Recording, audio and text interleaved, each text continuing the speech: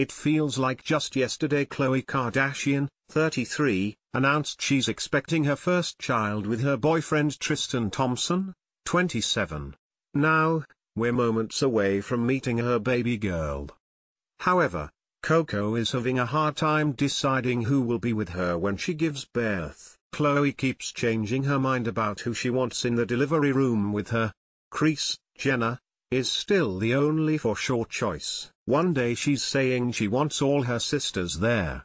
Then she changes her mind and says she only wants one of them. Kim Kardashian is on pins and needles over it because she hates not knowing the exact plan. A source close to the Kardashians tells Hollywood Life exclusively, as frustrating as this may be, we can understand Khloe's indecisiveness. After all, having your first child is a big deal.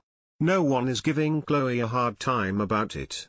This is Khloe's time, everyone is catering to her, as they should, our source continued. And for those of you wondering if Khloe's delivery will be filmed like Kourtney Kardashian's, that's still up for discussion. Their Cube crew isn't sure what the plan is because she's being super hot and cold about whether she wants cameras there or not.